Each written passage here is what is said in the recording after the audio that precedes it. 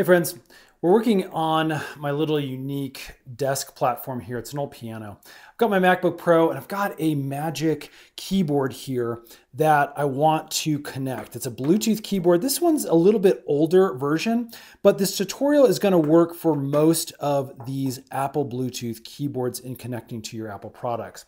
Now, again, I've got this setup where I use the external monitor with my MacBook Pro, but most people may want to try to use this if they've got a little Mac Mini or any kind of other external device that you want to connect to using this Bluetooth keyboard.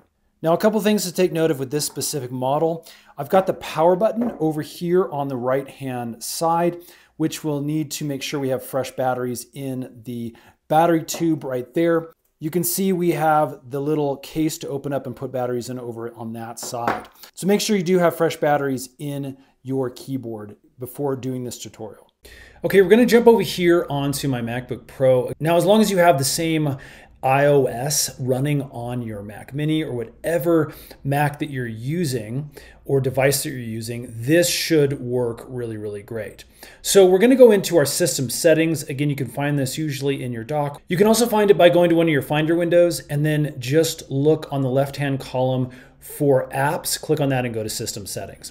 All right, once we're in the system settings, what we're gonna do is we're gonna look for Bluetooth right here. So let me click on this.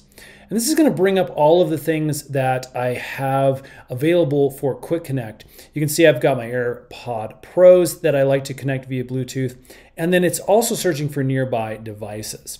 Okay, so at this point, we want it to search for that keyboard, but we need to have it on in order for it to do that. So I'm gonna come over here. I'm just gonna push and hold that power button for just a minute. As you can see, the green light will come on. And then if I go back over to my computer, you can see that it recognizes there is a Bluetooth keyboard here and available. Okay, as you can see, we now have this Apple wireless keyboard option that comes up after that power button's been turned on. We can click the connect button. And what this is gonna do is after just a couple seconds, it's gonna bring a code up right here.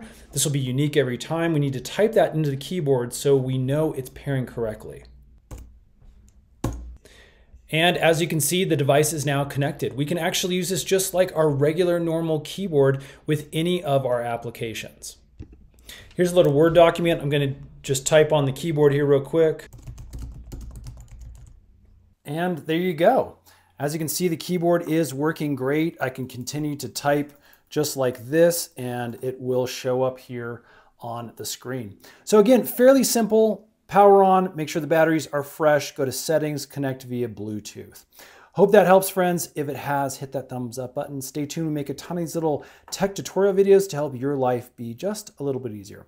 We'll see you again on the next one.